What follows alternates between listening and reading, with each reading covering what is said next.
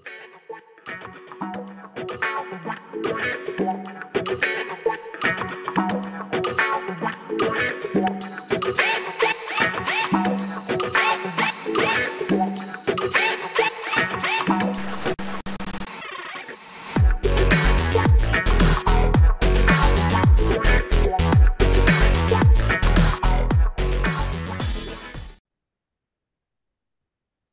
right, I want to welcome back our returning viewers and thank all the new ones for checking in.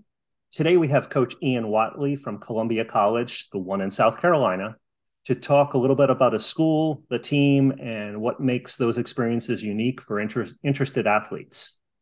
This is a sort of speed dating approach to college recruiting to help coaches looking for race walkers and race walkers looking for coaches to get exposure to the programs that they're looking for without having to reach out individually to the athletes and or the high school coaches and vice versa.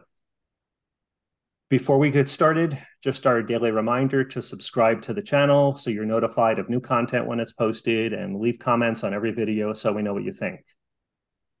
Coach Whatley, it's great to see you again, and thanks for joining us. You're welcome. It's great to be here. I'm really enjoying this series. I think it's a great service for up-and-coming athletes to see what the coaches look like. All right. Thank you. So let's jump right in on our questions.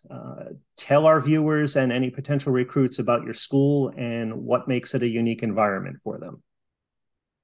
Yeah, Columbia College is in Columbia, South Carolina, the capital of the state of South Carolina. It's a relatively small school. Enrollment's about 1,500, which means smaller class sizes. It means more flexibility. It's also a school that's very good at dealing with people who need IEPs type stuff. So if you've got ADHD, anxiety meds, something like that, school's really good on those things. You're also able to change your major fairly easily. I've discovered my daughters just recently graduated. I have twin daughters. They've been through Columbia College, which is how I ended up coaching there. The school offers quite a good array of fairly rigorous academics, and that's the most important thing you should be looking at. I can assure you there are no professional race walkers, but you might be able to find a profession that allows you to race walk after you finish. What's so great about Columbia College, apart from being small, everything's fairly compact on a campus that's a few miles out of the center of the city, so it's not right down there with USC in the middle of Columbia. You're out towards the countryside, but the campus is self-contained. So you can literally put in a mile around campus. I know I've measured it with a wheel. And we've got access to the tennis courts. In fact, probably the most interesting thing about the program is the school was founded in 1854, and the track and field team is the most successful sports team on campus in the entire history of the school. And the most successful event group is the race walkers. So unlike so many situations where you're a sort of afterthought and everybody's going, you do what? You walk fast? You're sort of respected. People know you. You're one of the race walkers. There's no football team to compete with. The school went co-ed 2.5 years ago. So we now have men's team as well as women's, and we're starting to get men's race walkers, looking for some more. But of the school body being about 1,500, 1% of the entire school body has race walked competitively for the school in the last year, which is an amusing and strange statistic that I like to quote to people. So it's a great environment for race walking. We've got it pretty well worked out. I have complete support from head coach for track and field, Justin Bishop. He's a decathlete. He's even attempted race walks himself. Don't worry, you can still beat him. So it's great. It's nice to have that kind of leadership. Susan Heiser, who's the US team coach, is also sort of a volunteer team mom.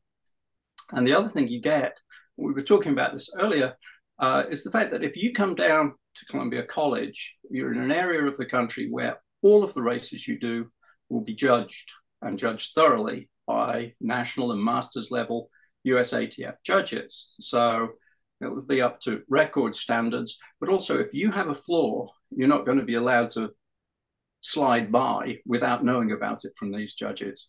So it's a pretty thorough vetting that you'll get down here. Yeah, I mean, those are all really, important things with a technique event like the race walk, to get that feedback from coaches and then also the officials, so you know that things are going to be taken care of. Give us a short history of your coaching background, and then transition to how you integrate that into growing students into well-rounded athletes. Well, I remember when I was a lad. It's terrible because how did you get into it? Well, I started race walking in 1973. We'll skip ahead a little bit.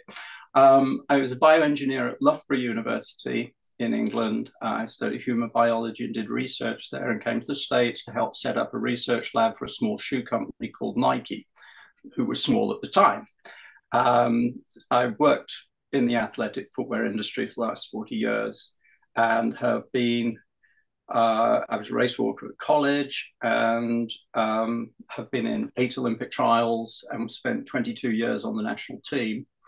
From about 1993 onwards, I was invited to the Olympic Training Center to be a team coach, to camp coach, would bring in elite juniors, elite seniors, whoever. And I would work as the coach for those things. My daughters, twins, went to Columbia College, and I volunteer coached there and was brought on as assistant coach. And I'm very technically oriented, nerdish, techno-weenie. I have pieces of my trade lying around the office. So if you're on the track or doing a race, expect to be filmed, and I will take clips from that and show you later what's going on. We have a 4-camera system set up in the gym.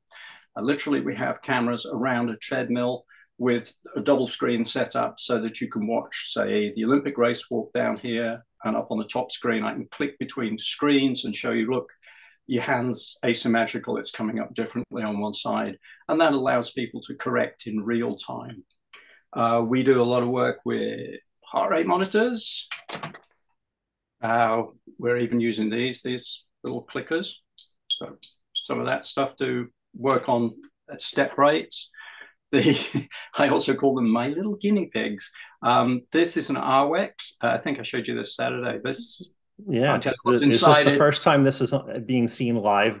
First on live television. What is it? It's a box for a mouse to sleep in. No, yeah. It hooks onto a shoe, and the accelerometers in it will measure loss of contact with the ground and transmit that through Bluetooth to a receiver. It's being developed by World Athletics through a group based in Spain that I'm part of that group. We're trying to get it ready for prime time so that we can use it at the Olympics. The IOC have strongly suggested we go to electronic judging of contact at least. So there's that. And then the other little toy, if you turn up, expect me to stick pins in you. We did quite a lot of lactate-based training. So we do lactate threshold measurements. We literally take a little finger stick, measure the amount of blood lactate at different walking velocities and heart rates. And then we apply that in our training so that we're maximizing the physiological benefit. There's a famous paper by Hagbert and Coyle that looked at the primary predictors of performance in race walking. And the number one predictor is not your VO2 max. It's not your maximum velocity over 100 meters. It is your velocity at lactate threshold. Using that information, we can maximize people's performance at every race distance from 3K all the way up to 50K or 35K as the kids do. So sort of for the people who are not as familiar with the science end of it, this is a way of using technology to help them better understand their bodies, and then they're able to take that and become more self-aware of what's going on during a race, because in races, you're not going to take your lactate, you're not going to stop at the middle, at the 1500 mark of a 3K and go, oh, I need to, poke my finger. You need to figure that out as you're going along, but these are the kind of things that you're teaching them.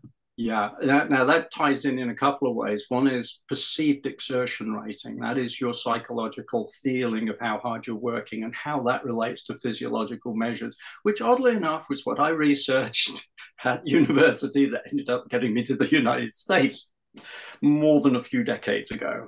Mm-hmm. The other thing is that sports science is one of the courses that you can take at Columbia College.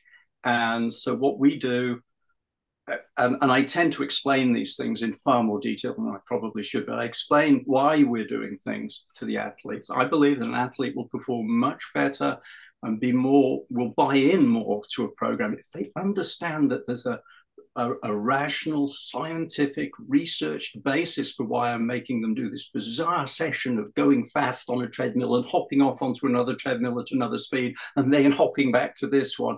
And you can actually show them blood lactate dynamics and say, look, this is the research, and this is Peter Thompson's work on it, and this is why we're doing it. So it sounds nerdy, but if you're one of the sports scientists, you're going to love it because it's going to help you pass. And if you're not, you can at least listen to it and go, okay, that makes some sense. I see why we're doing this. I'm not going to be fighting against the coach going, why are you making us do this crazy stuff? So that's my basis for doing it this way. Okay. And so what are the important qualities that you look for in a potential recruit that when you're trying to identify somebody that you'd like to bring down to Columbia? I think primarily it comes from the athlete. Do they want to be there? And that sounds crazy, but hey, it's really me. has to be number one. I mean, so I think I worked out 36 people have race walked for me in the last 4 years at Columbia College, and only 2 of them came into the college already knowing how to race walk, or that I hadn't coached. So they're either people I coached and they said, I'm going to Columbia, or we've gone from scratch, 0 to 80, as it were. And we've got 2 that came from outside who already knew how to race walk. And I'm very happy to say we got them faster as well. Yeah, so, I mean, for those who don't know, we both judge pretty much all the same meets, and I've seen the change in those athletes. Like the technical change in them has been enormous. And this is something I'd say, so other coaches listening know it as well.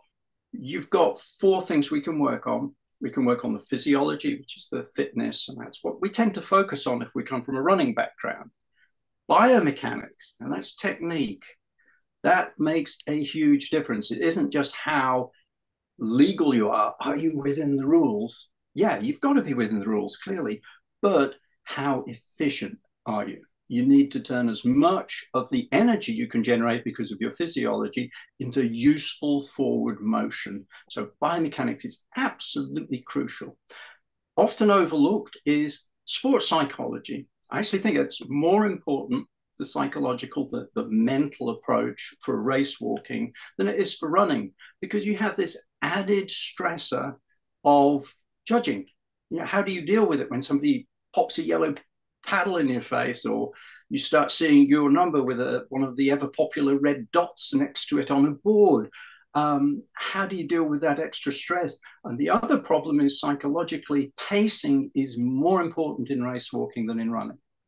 If you make a pacing error by going out too fast or trying to finish too fast, having started slowly, your technique is much more likely to break down. So you have to have the mental wherewithal to control yourself in terms of pacing, to react appropriately to yellow paddles, and to react to pacing changes in the rest of the field. So you need to learn that control.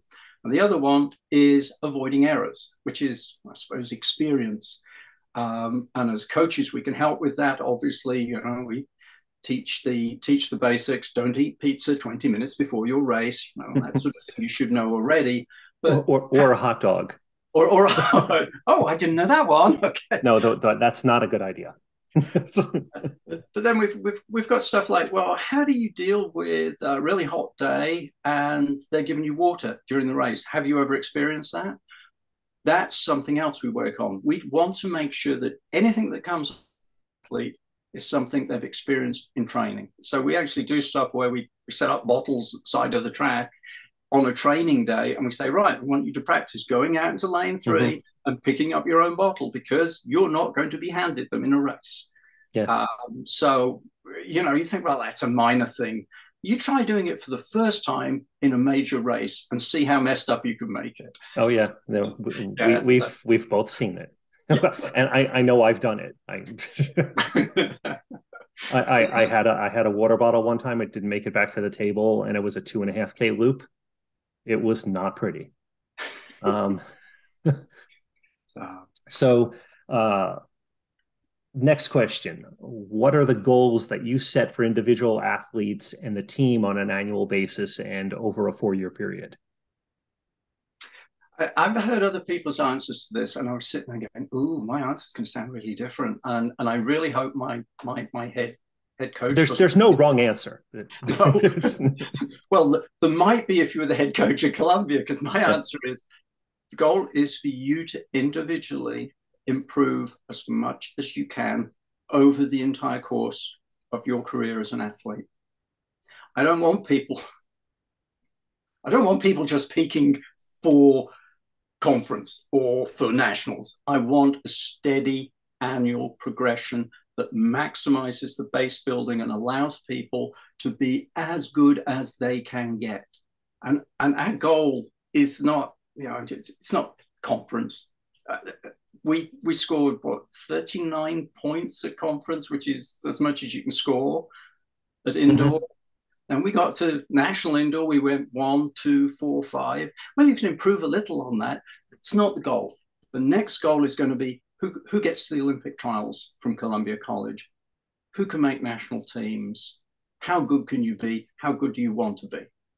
And if you come to me at Columbia and say, I want to have a go at race walking, I wasn't very good. I was, I only just broke 20 minutes, but I really enjoy it. I'd like to have a go. That's the kind of attitude I'd like to see. If you've got the academics for Columbia College, you've looked at the area, you come and look at the campus and you say, yeah, I like the social setup here. You've got all 3 legs of that stool, the race walking, the social, and the academic, and they're all working for you, then I'd like you to come and join us. Okay, awesome. So now the question that you're dreading. It's a softball. And I phone a friend. You don't need to phone her. Actually, you could phone your wife, or you could bring the kids down. Maybe they can answer this.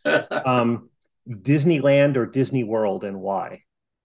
Universal Studios, because I'm a Harry Potter fan. Okay, well, okay.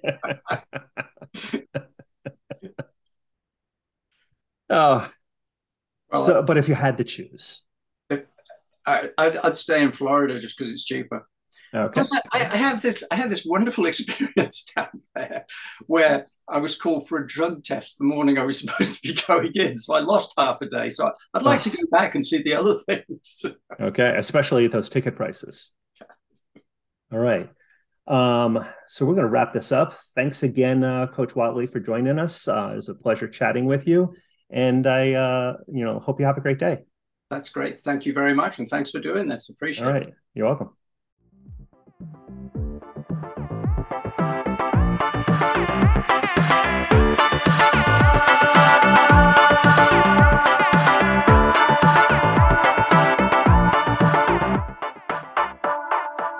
Bring the funk back.